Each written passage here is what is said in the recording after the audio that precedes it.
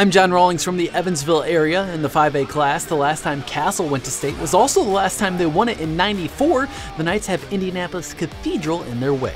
First quarter, Castle punting, but check this out. Jackson Mitchell recovers his own blocked punt, and now the senior takes off for a big Castle first down. Unfortunately, the Knights are unable to do anything with the momentum. The defense looking to stop Cathedral. Adam Watson and Bryce Mislanka combine for the stop. It's 14-0 Cathedral after one. Fighting Irish driving in the second, but here comes Mislanka with a big-time sack. Knights forcing a fourth down. Cathedral elects to go for it. The Fighting Irish go to the air, but John Purdy makes the play. Castle takes over on downs. But again, the offense was not able to move the ball too much tonight, and Cathedral ran away with this one.